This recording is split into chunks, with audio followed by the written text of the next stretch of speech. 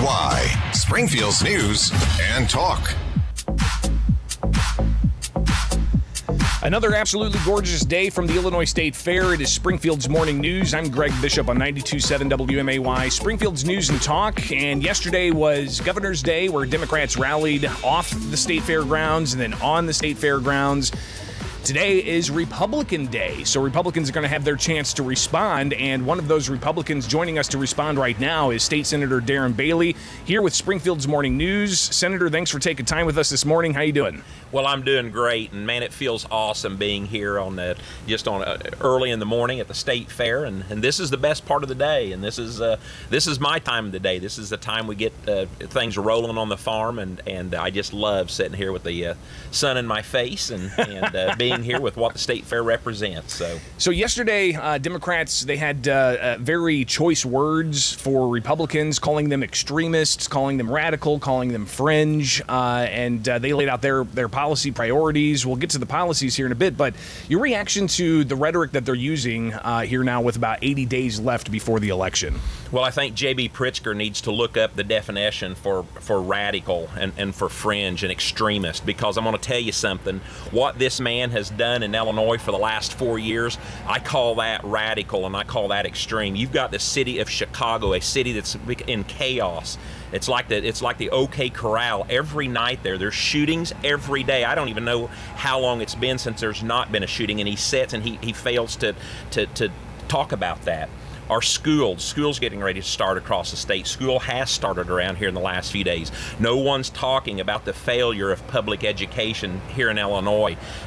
Our families and our businesses leaving the state in droves, and people and business and industry failing to come here. That is radical. That is extreme. And to your point, that's what he's doing. He's using rhetoric, trying to get people's minds off of that, thinking that Illinoisans will forget it. And I'm going to tell you something, Illinoisans aren't forgetting anything soon.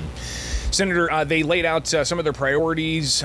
They say protecting women's reproductive rights, even the governor saying that he wants to ban so-called assault weapons and expanded magazines, and a variety of other things, increasing government programs and so on, and even going as far as to say that Republicans want to ban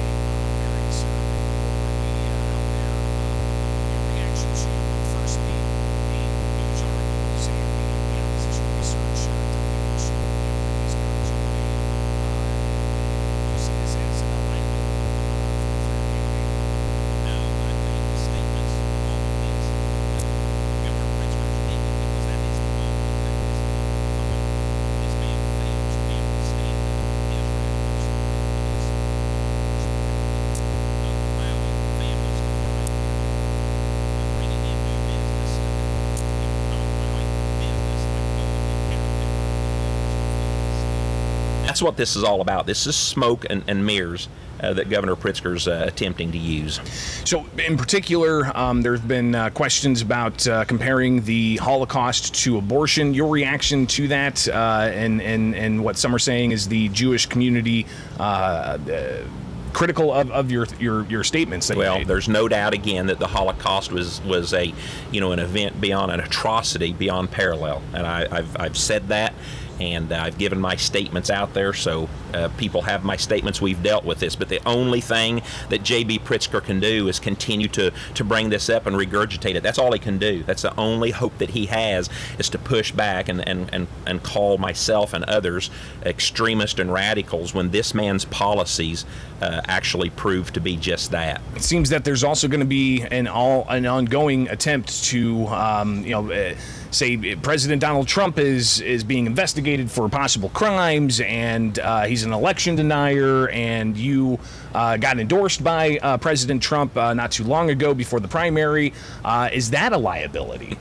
Greg, again, we're here in Illinois. We're focused on what's taking place here. Illinois is being destroyed from the inside out by J.B. Pritzker, and all he can do is bounce around the topics, trying to get people's attentions off of what's going on here in Illinois, and that's not going to work for this man.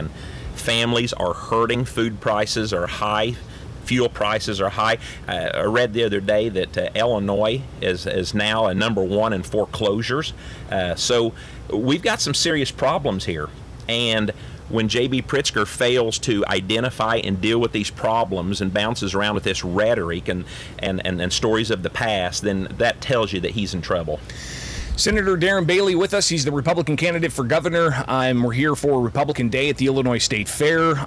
Senator, lay out your policy priorities. How are you going to reverse outbound migration that Democrats seem to deny is happening? How do you address schools? How do you address the economic situation? High taxes, high property taxes, unfunded pension debt. Lay it out there. What's your platform? Well, Greg, I want to remind people that I've been here and I've watched this destructive process of J.B. Pritzker from the beginning. I first got elected in 2019 when J.B. Pritzker came to office as a state representative. I spent 2 years as a state rep, and then I moved up to the Senate. I've been in the Senate for the last 2 years. I've witnessed every bit of these destructive policies. I've witnessed the Safety Act. I've witnessed the no cash bail, and I've witnessed as you suggest, the outbound migration of law enforcement as they retired early, as they left for other jobs, as they left the state.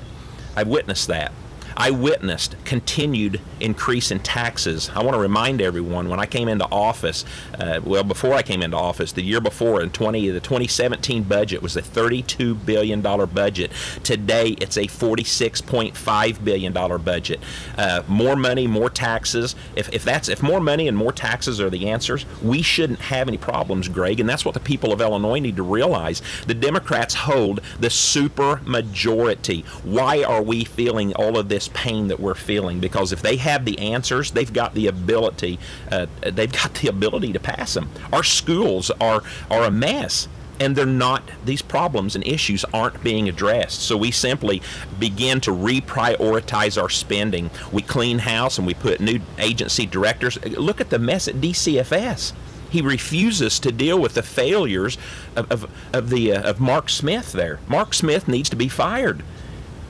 Governor Pritzker fails to do that. He fails to acknowledge that. So we simply begin by addressing the issues. And crime and high taxes and our schools are the first three issues that we begin to address. And then we need to start prioritizing our spending, and we need to start holding our government accountable and making it transparent to the people. And that's what we'll do.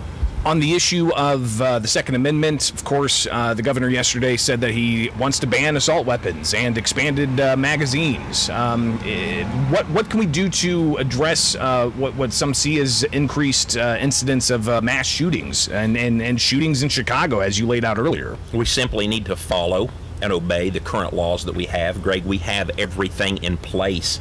Illinois has the most restrictive gun laws in the nation, and when you fail to obey or follow the laws that are in place, more laws are never the answer. We've got everything that we need in place that should have, could have prevented most of what's taking place, and Governor Pritzker is not talking about that. He's ignoring it because he's overburdened law enforcement with other things, and the system is failing. And I set every bit of that on the shoulders of J.B. Pritzker.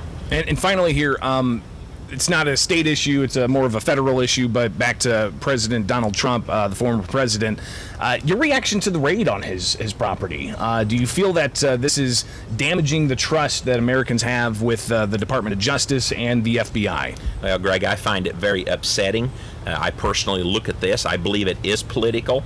And I'm going to tell you what, watching this all unfold, I am very concerned about the future of our country. State Senator Darren Bailey, live from the Illinois State Fair for Republican Day. Greatly appreciate you taking the time this morning. I know you've got to get off to some other conversations, but we'll definitely be seeing you around the fairgrounds today. Are you guys using the new pavilion they erected over there with Governor's Day? Do you know? I don't know if we get to use that or not. So, I want to encourage everyone to get out here. This is an amazing state fair this year, and I'm going to tell you, despite the adversities and problems we have here in Illinois, I'm feeling just a sense of hope out here. They know there needs to be change. It's an election year. I think people are going to step up to the plate because they realize something has to be different. But get out here, support this state fair. It is an amazing state fair. I think it's the best in the nation. And obviously agriculture is a huge component of it. You yourself are a farmer. Talk about, just briefly here, the importance of ag. Well, agriculture is no doubt the backbone of Illinois and America, and sometimes people fail to realize that because you just look at the farm sector, the people who are farmers. But when you go to start factoring in agricultural lending, agricultural manufacturing, agriculture technology, agriculture education, agriculture is no doubt the leader, the backbone here in Illinois. And when you come out here to the state fair, you see that showcased, and you see our young people, who have been working with their projects and especially their livestock. And then these young people, they've learned to manage money, they've learned the responsibility, and that's our future, and we've got to keep them here in Illinois. State Senator Darren Bailey, the Republican candidate for governor, thanks again. Get out of here. You got other places to go, so appreciate your time this morning as we broadcast live from the Illinois State Fair. Thank you. It is Springfield's Morning News. I'm Greg Bishop on 92.7 WMAY, Springfield's News and Talk, broadcasting from the Illinois State Fair across from the Carnival Midway. Come out and see us here at the northwest corner of the Reich Pavilion if you're on the fairgrounds this early in the morning.